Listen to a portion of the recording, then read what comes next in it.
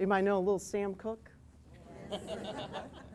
It's been a long, long time coming, but I know change is gonna come, right? Right, that's right. Is it right? I can't sing, but I love some Sam Cooke. I absolutely cannot sing, but that doesn't stop me. So, you know, when I think about, and I hadn't seen that particular video, and I think just about change. And there's another video that I've seen, because I'm really going to throw us out here with change. There's a singer who, he's actually European, if I'm not mistaken. And some of you would probably know the song. Now I'm going to draw a blank on the song, Going to Church, Take Me to Church. I love that song. Now, just like I looked at this video and I got pretty emotional. And it takes me back to, you know, the days of my childhood. But when I heard the song Take Me to Church, and I'm sitting there talking with my daughters, and we were trying to figure out the meaning, and I'm just like, I love it, but I'm not real sure that I should be singing it, because I'm not real sure what they really mean, right? Because sometimes you don't know with songs. So I pulled up the video. And if you haven't seen the video, and if you don't get moved by the video, but more importantly, it caused me to go out and say, well, why did he write it? And what was the movement that he was trying to affect? And the movement was, in the UK and the Europe region, they were, here recently, finding the folks that were gay and lesbian, and they were beating them, right? So it's the hate crimes. So when I think about change, someone to be bold enough to put out a song that talks about take me to church, and a video that is so riveting. And then when you think about the meaning behind it, think about the movement that that one song is creating across the world, right? So think about that movement. So when I think about this video, you know, why does it strike me so dear to my heart, I think, is because it's been a long time. How many years and how many adjutant generals have we had in Maryland? And how many generals have come before me that were female? It's actually not a lot on the Army side, not a lot on the air side. So General Solomon, General Annette Diener, General Carol Briscoe. The fact that I can name them, it's a long time. It's a long time.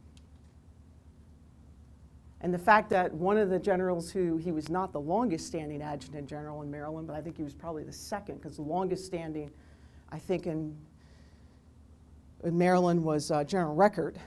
But General Frederick actually promoted every single one of us at some point in time in our career. Actually commissioned every single one of us. So that's pretty, that to me is pretty daunting, that someone of his caliber had the vision to do that. And so I think that, you know, while we've come a long ways, we have a long ways to go, right? We have a long ways to go. So if I think about myself and those photos, I could have probably been in any one of those photos. No. Because you want to know why? Excuse me, I'm a light-skinned African-American female, and I would have been the house lady. I would have been the mistress. I wouldn't have had to do any chores, because I would have been the mistress, right? I'm just going to call it what it is. I wouldn't have been in any of those photos.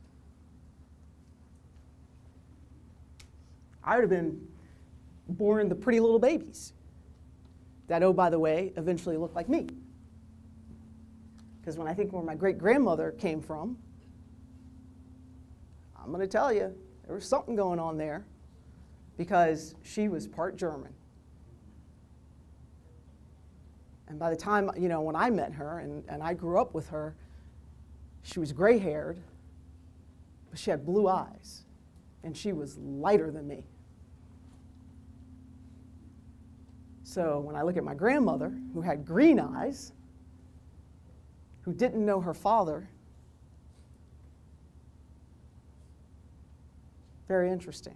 Because when I look at these photos, I think of, well, why did I never ask? Why did I never ask? What was it like? Because the house that I grew up in is the house that my grandmother was born in. It was the house that was left to her by her mother, that I'm sure was given to her somewhere along the line as a gift.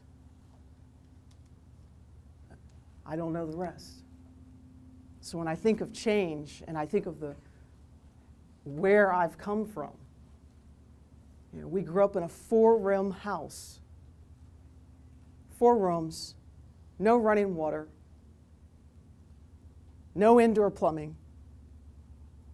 And my grandmother she actually born 17 kids. 3 died very young, so she raised 14 kids, one of which was my dad. And she got me at 3 months. So she raised number 15 in a 4-room house. And, you know, I was growing up in the 60s, obviously, in the 70s. But what I didn't know is that there was a whole movement going on around me that I didn't quite understand. But what I also didn't know was, you know, well, why didn't I fit in? You know, we were talking about this coming along, you know, along the way. I had a great family, but I grew up in a very rural part of Maryland. And when I say rural, I'm from Frederick County. I'm from the county, I'm not from the city. And even during that time, the city was pretty rural. But if you know anything about Maryland, Frederick County, you know, when I would go to school, you could see all the farms with the cows. Be nothing for the cow to get out and come across the road, the bus has got to stop. Right? So I grew up in a very rural part. It was 20 minutes for my bus to get us to school. And then for us to actually go grocery shopping, if we didn't just go to the little general store, it was probably about 30 minutes for us to get to a store where we would go grocery shopping. So I grew up in a very, very rural part of the county. And I didn't know a whole lot of black folks other than my family. It's just, it is what it is.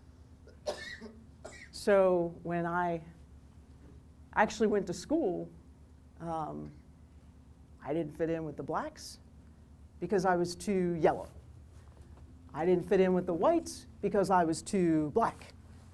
So I was somewhere in between. But that never stopped me. It never stopped me from having friends that were white or black because I made my way. I made my way. I never turned around and looked at someone who decided that they wanted to call me the N-word, get me down at the end of the day, because I made my way. And actually, if you got in my face, you just might get punched. I think I might be one of the only people that, how many of you have gotten suspended from school? Come on, show your hands. Oh, there's more in here. Oh, yeah. Yes. Okay. I see some out there. Okay, well, let me give you this one. How many of you get suspended from school on the last day of school for 3 days the beginning of the next year?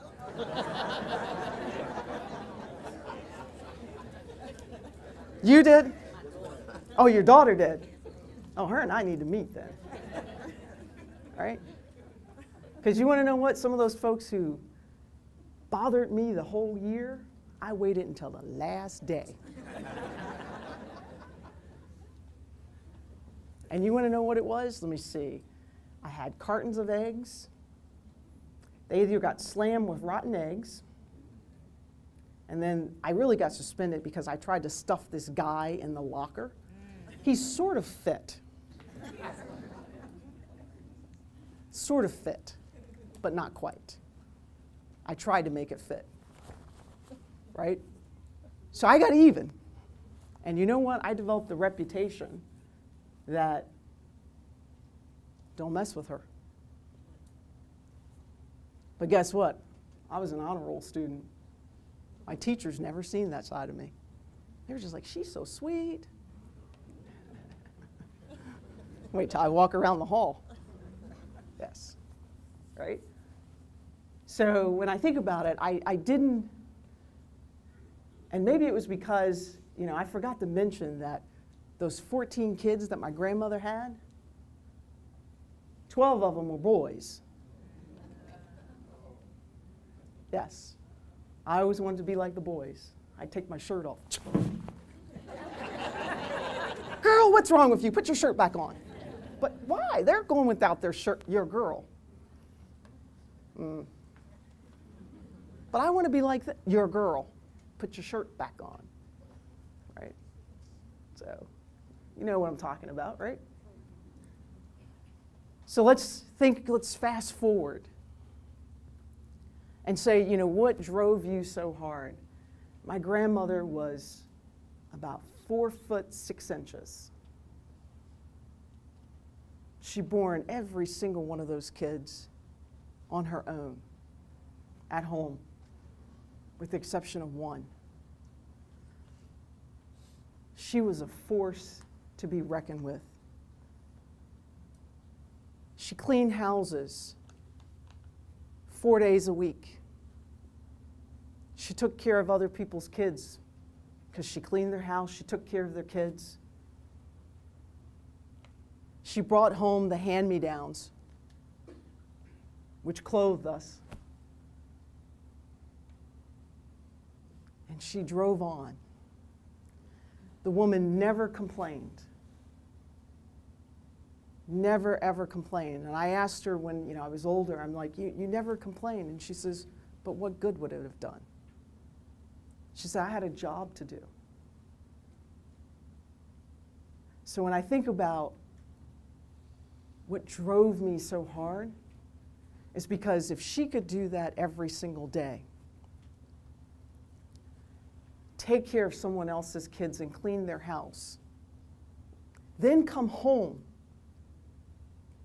and put dinner on the table for at least 10 of us every single day. I never went without food when I lived with her. And I say when I lived with her because when I lived on my own, you know, I couldn't quite do what she did. Just didn't seem to make sense, you know? So when I think of the strength of women, when I think of the strength of minorities, you know, my grandfather, a wonderful, wonderful man.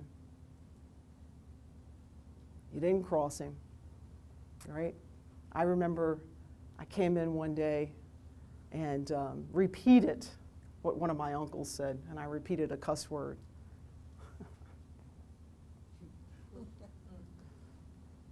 So that's when you get a spanking for repeating what somebody else said.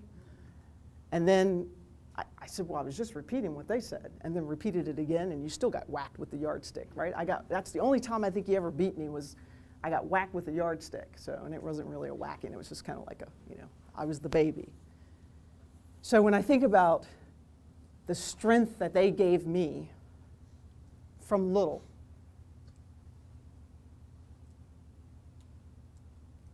they never, ever disrespected any of their friends.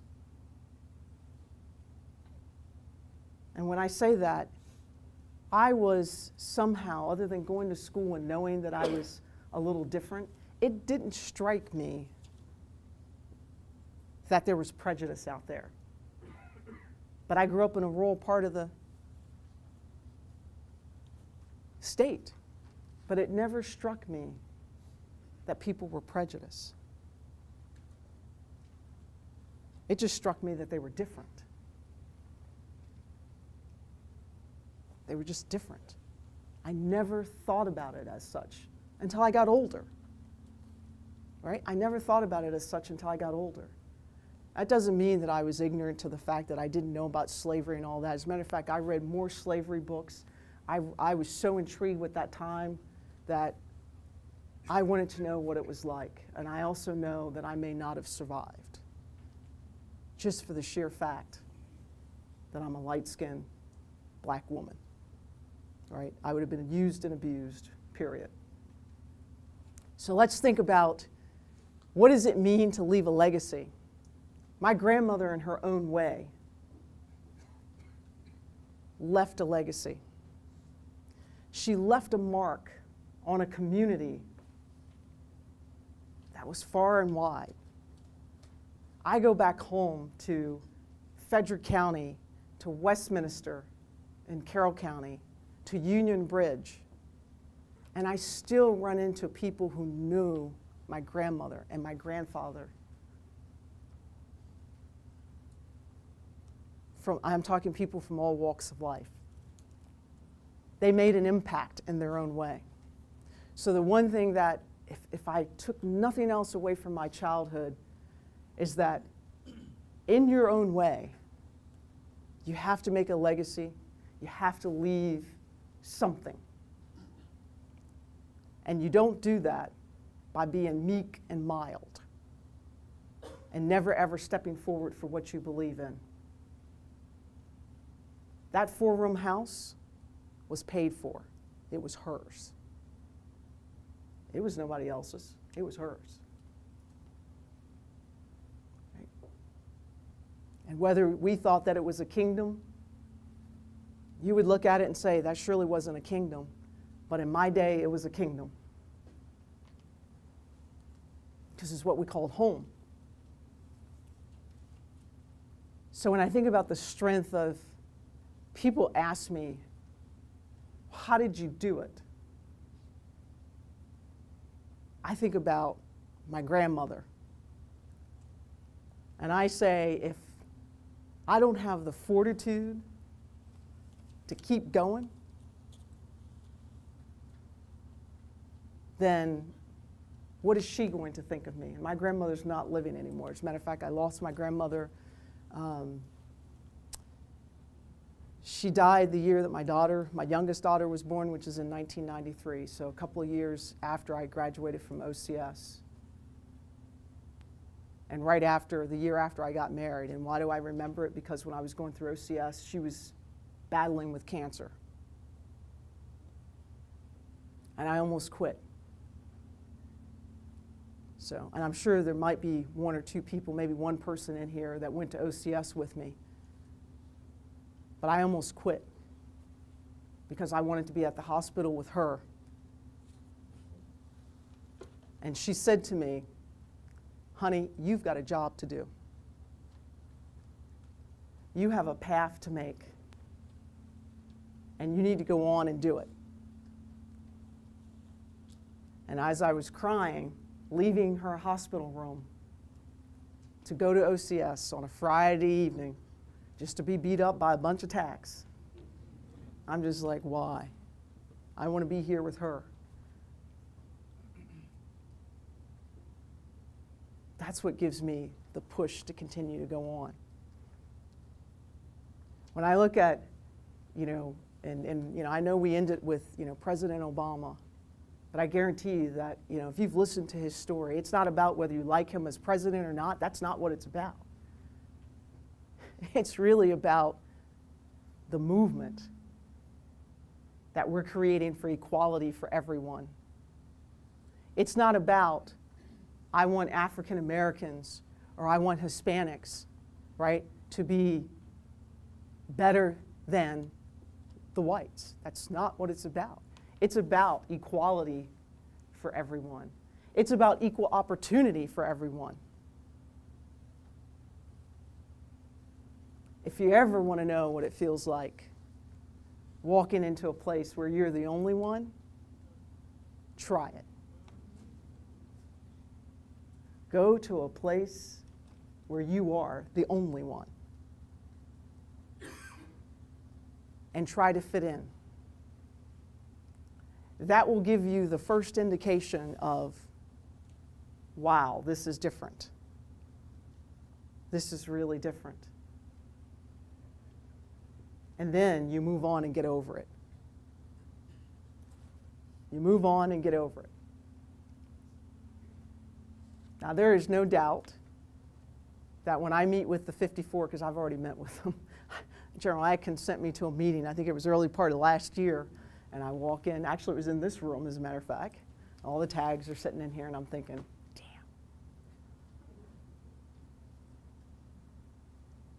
I'm really young, they're really old. No.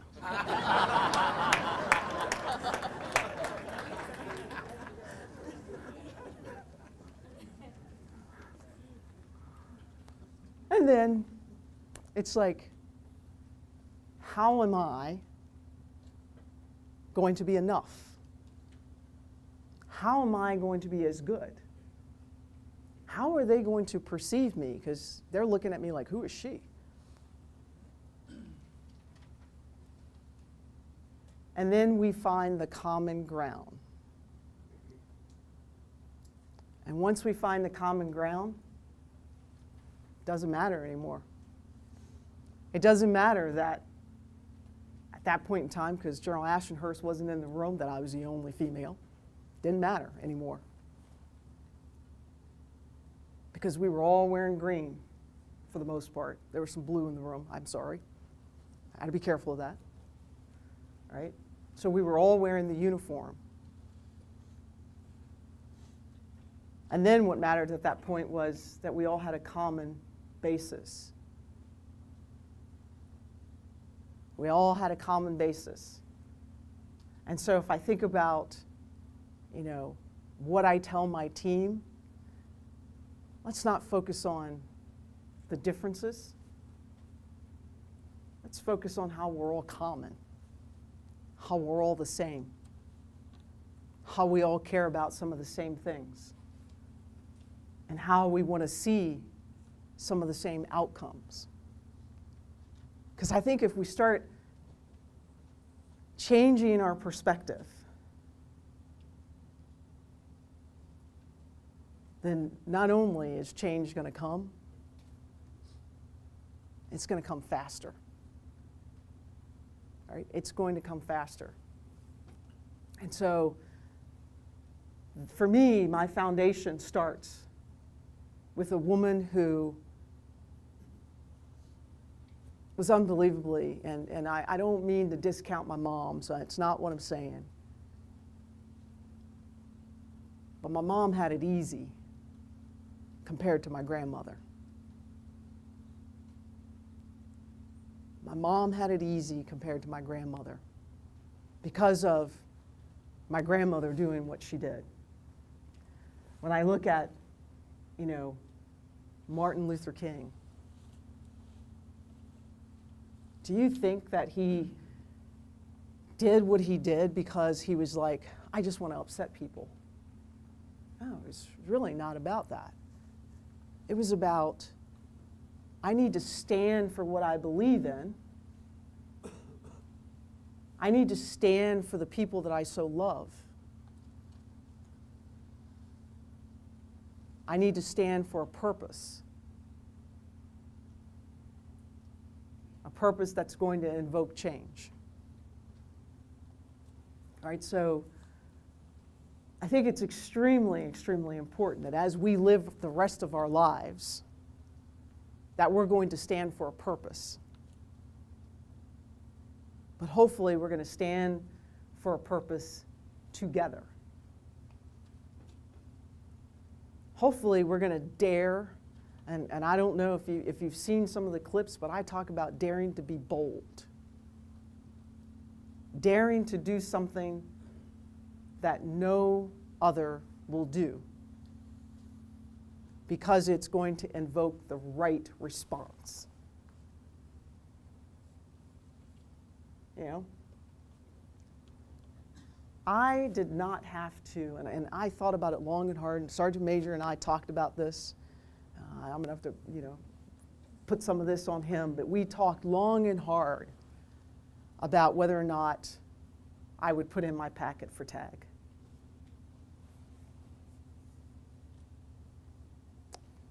And I debated and debated. But after I spent numerous accounts with my soldiers, and after I examined a number of the forums that I've been able to participate in and look around the room, I could do one or two things at that point in time. I could stay in my cushiony consulting job, which I was doing pretty well. Actually, I'd just gotten promoted in November. Just gotten promoted in November and submitted my packet. I'm like, what am I doing? But I chose to get off the porch and do what they say, run with the big dogs, and throwing myself right in the middle. And it's not, I mean, truly, if you think about it, it's really not about me.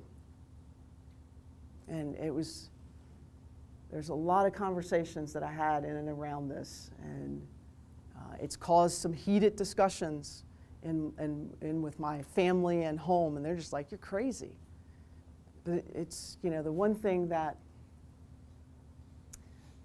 a friend of mine, another general, sent me a note, and it resonated so much with me because they sent it to me back when I first made general. And what they said is that, you know, we're really proud of you, but it's really not about you.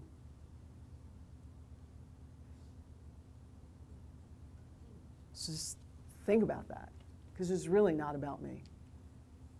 And if I seriously was misconceived that it was, right, the reality of it is it's not about me.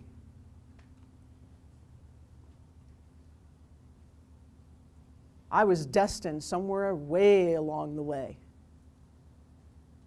to end up here where I am. Whether I wrote the script or not, somebody else wrote it for me. And it is about stepping forward and playing my part in change. And when I say stepping forward and playing my part in change, because change is going to come. It's a matter of, do I want to play a part in it and have a positive role? Or do I want to sit on the sidelines? That's what we have to ask ourselves. That's really what we have to ask ourselves. And it doesn't matter whether I'm a female, whether I'm an African American female, whether I'm a pink female, whether I'm a blue male. It's about, what am I going to stand for once I get here? What am I going to support? What am I going to invoke once I'm here? And so, I don't know about you, but when I decided that I was going to throw my name in for the tag, because it wasn't a given. I'm going to tell you, it was not a given. So if you think sometimes these things are a given, you got something else coming to you, because it's very political. It was all about the political piece, right? And oh, by the way, I did it at the time that, I mean, I didn't know how the elections were going to come out, and I didn't really care, right? I really didn't. But I did it at a time where we have a Republican governor in Maryland, which is, it's you know, not, it doesn't happen all the time. It just doesn't. Right? That just happens to be one state where we just don't have them all that often. It's just what it is. That to me is pretty bold. And my sergeant major will tell you is that once I made that decision, I have not looked back. I have not second guessed, other than look in the mirror and wake up and pinch myself and say, am I still sleeping? Does this really happen? Is this really going to happen?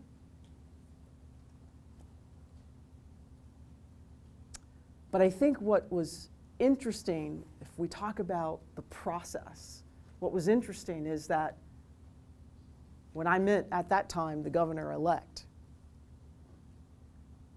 he already knew everything he wanted to know about me for the most part, because they had done their homework. And what I thought was going to be an interview was him asking me, I want to know more about you. He says, I want to know more about your story.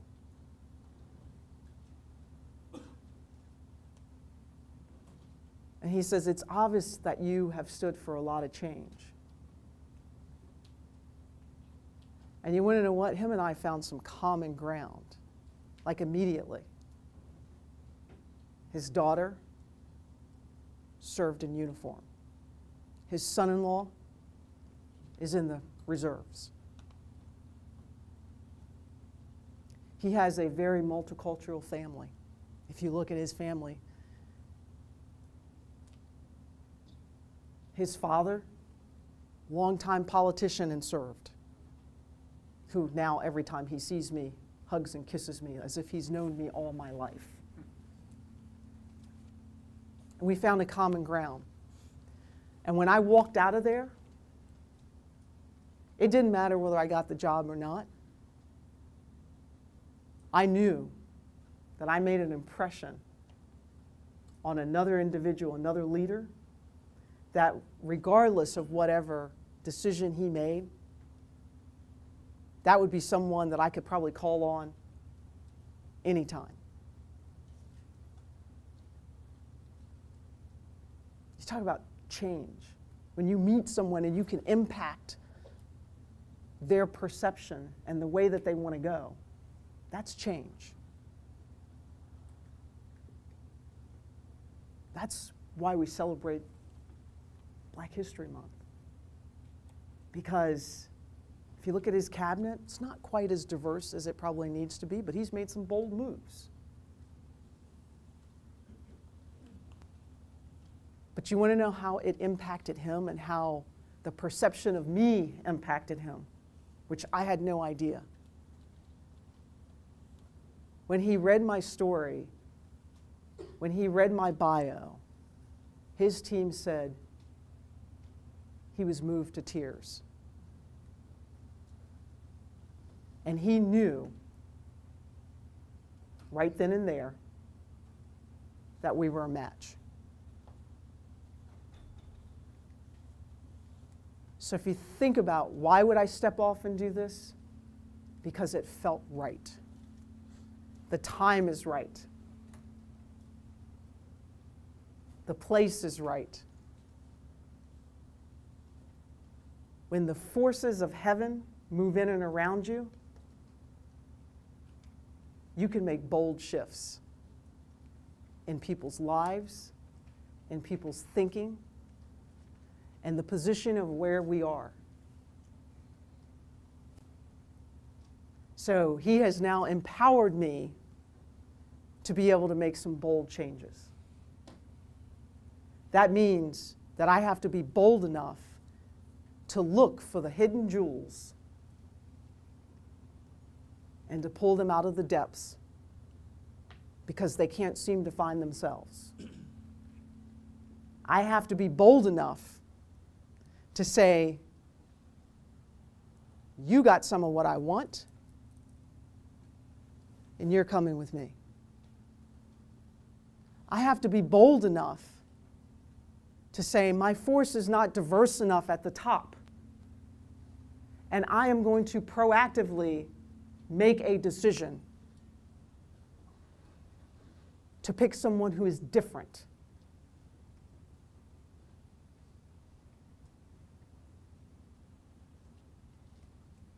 Why wouldn't I do that? why wouldn't I want to bring along others? I am going to be bold enough, and I'm going to tell you, it's not just about color and gender. For me, it's about picking the cream of the crop. And I don't care if the cream of the crop comes from Mars. I don't care if they come from Venus, right? What I care about is, are they the best at what they do?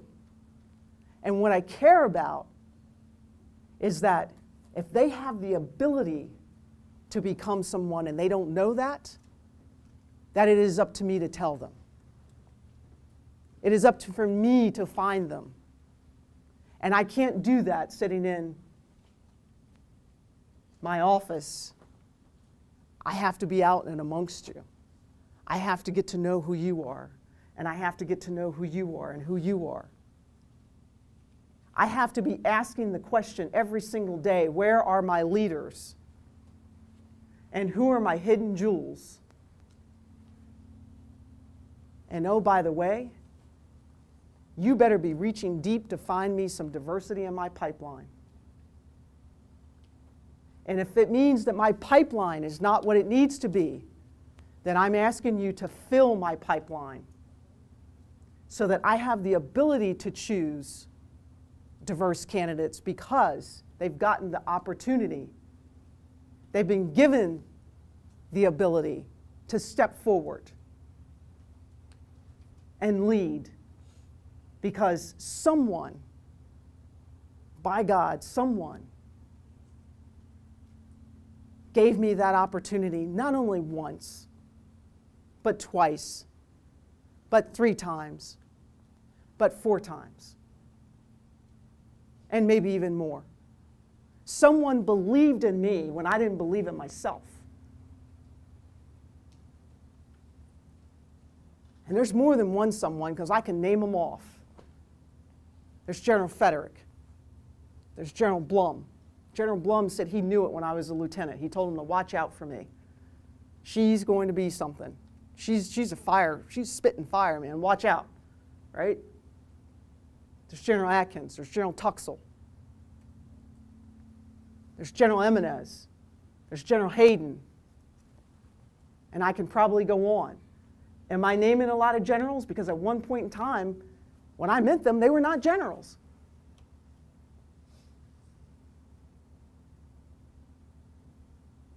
But each of them gave me an opportunity, and I didn't waste it. I didn't moan, kick, and scream and say, oh, I wish you would have given me that opportunity. You give me the opportunity, and I seize the moment. That's what makes me different. Given the opportunity, I'm going to seize the moment. And so when I think about why we celebrate Black History Month, why we celebrate culture and gender, I am not the same as my counterparts. I'm just going to tell you, I'm not. Like I said, I'm better looking.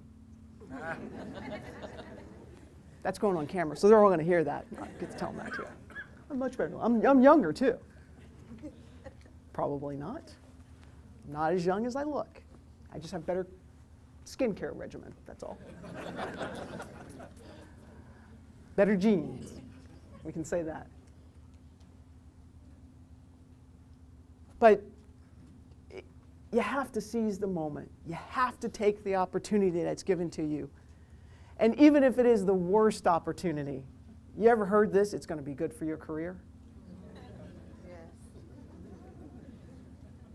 After I've keeled over, yeah, it's going to be good for my career. Right?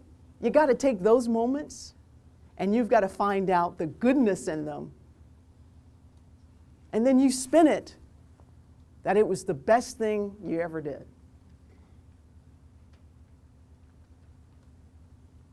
So it's important that we celebrate just being who we are.